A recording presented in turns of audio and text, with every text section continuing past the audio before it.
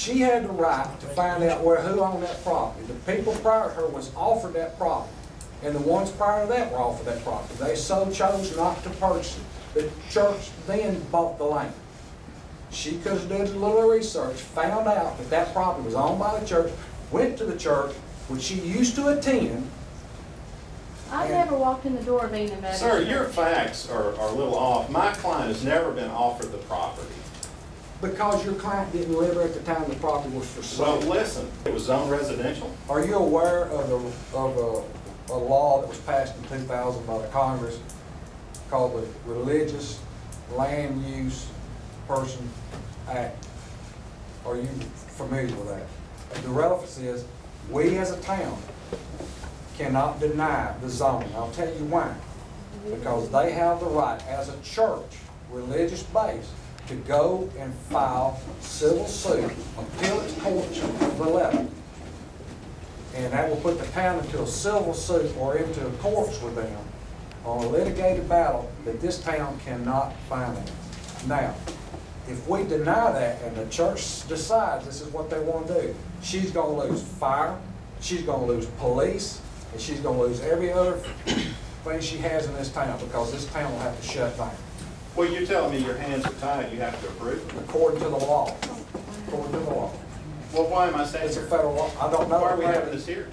Well, why did you not research and find this out? If you're an attorney, you should have found this out yourself. Is there any point in me going through? Religious Land Use and Institutionalized Person Act. Well, if your hands are tied, you have to approve this. But did you not research this yourself? Are you not familiar with this? You're an attorney. And in 2000, this was passed. It's a federal law that was passed. Well, my question to you, do I need to continue? My question to you is, did you not research and find this out? Sir, I'm happy to address the merits of this if you want me to. You can if address you the merits to it. Let me explain something. You're addressing these merits as telling us we can't or we shouldn't. But the federal law says we have no choice. I'm not sure that we need a city council to even decide whether a petition is appropriate. Well, I tell you what we can do. We can do this right here. We can deny this zoning to appease your client. If that's make you happy and make her happy, we can do that. If we do that, then we're putting ourselves up for a suit by the church. And you don't think the reciprocal would Do also you be think true? the town of Morris has the money to go against the Attorney General and the appellate's courts? Do you think the town of Morris has the money to defend a lawsuit for acting arbitrarily and capriciously as you have just announced?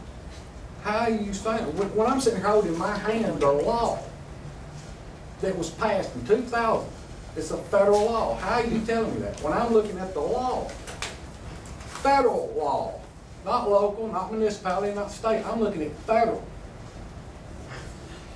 Clearly defined federal law.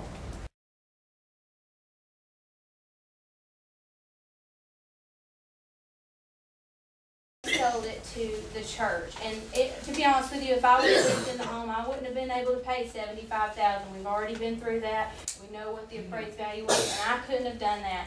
I just know my land is zoned residential. I bought a house next to a residential lot, and I really would like to keep the integrity of my home and the property. And I thank you for hopefully considering and not basing everything on that religious whatever it was.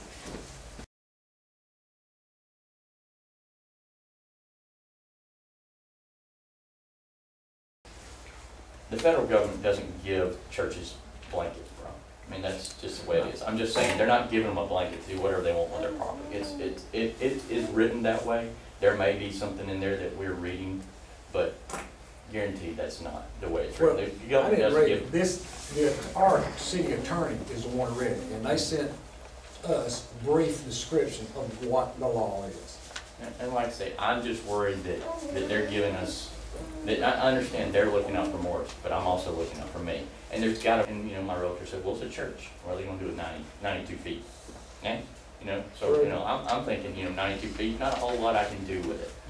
The thing is, I appreciate you coming forward on your own without bringing someone else. And it's not a jab at you. It certainly is. It's not a jab to bring. No, I appreciate you saying that. This is good. Let him talk. I believe that Ms. Bartlett had came forth first, and this is my honest opinion. I really don't care who votes for me this time. I was elected to do and serve a purpose service. Okay? If this is posted on YouTube or anything, you will get sued. Okay, the one we're here for. So me too. But I believe Ms. Bartlett, had you came to us and spoke to us first, and this is my honest opinion, the consideration would have been different. I don't believe it would have been as much. You're speaking to me. Can I speak back to that when you get Let me done? finish what I'm I saying. will. It wouldn't have been as big as it has turned out to be. I honestly don't believe that. We've had issues in this town before with the zoning problem. It turned out to be a massive thing. It shouldn't have been because someone went outside. It'll be much bigger after tonight. Okay, well, go ahead now. Now, I would like to respond to that. I think it was very clear that it has been said, which I guess you weren't in any of the zoning meetings, No. but I came to the city hall and I did not originally hire an attorney.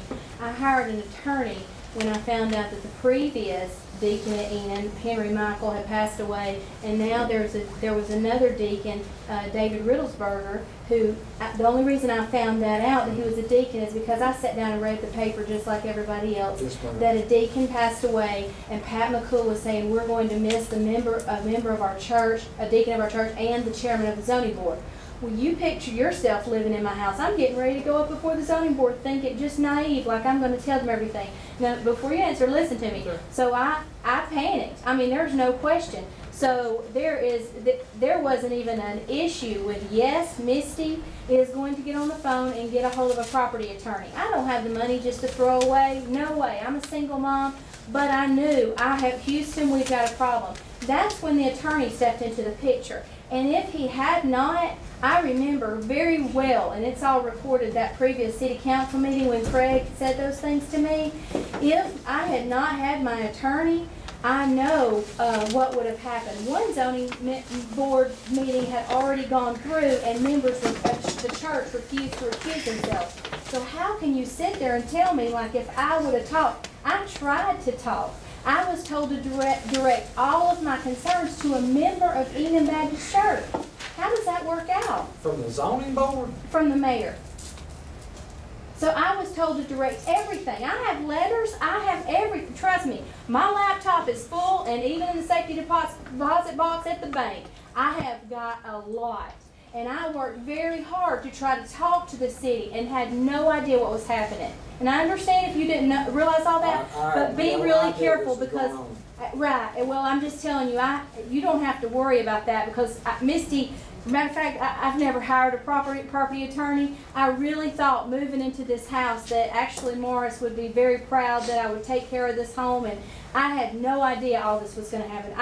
But I'm literally right here in the middle, and I'm going to do everything I can to protect myself, and I'm not done, and I'm committed to protect myself and my home because I know that this is only a step. So you can say it got big. I appreciate it getting big. I appreciate every reporter that came and that videoed and that took pictures and that has been here shining a spotlight because when Misty tried to ask for help, we saw what happened. But when Misty got an attorney and the media got involved, we saw a little bit of change. Now, I'm very thankful that it got big because it was Misty's only prayer for anything fair. And I'm sorry if he's made y'all mad, but let me tell you, I'm scared. The things I have seen progress in every one of these meetings, anybody would be very scared. And that's that if you live in the Snow Rogers house, you have got to budget in your monthly expenses an attorney. And I have planned to do so pretty much for the rest of the time I own that house.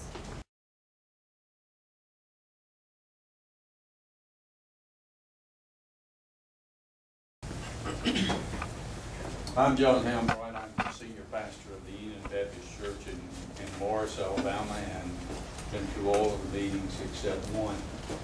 To the council, maybe you cannot answer this question, maybe you can. If you choose not to zone this property, as we have asked you to do that, can we not still cut down the trees? Can we still not develop that property? In what aspect would you be asking? Well, in the fact that, you know, they had made statements that, you know, they like the trees and they like this and that and the other. Could we not cut down the trees and put a double wide or build a house or something? It's residential. I mean, but that's neither here nor there. That's just a question for thought. No way do we want to be adversarial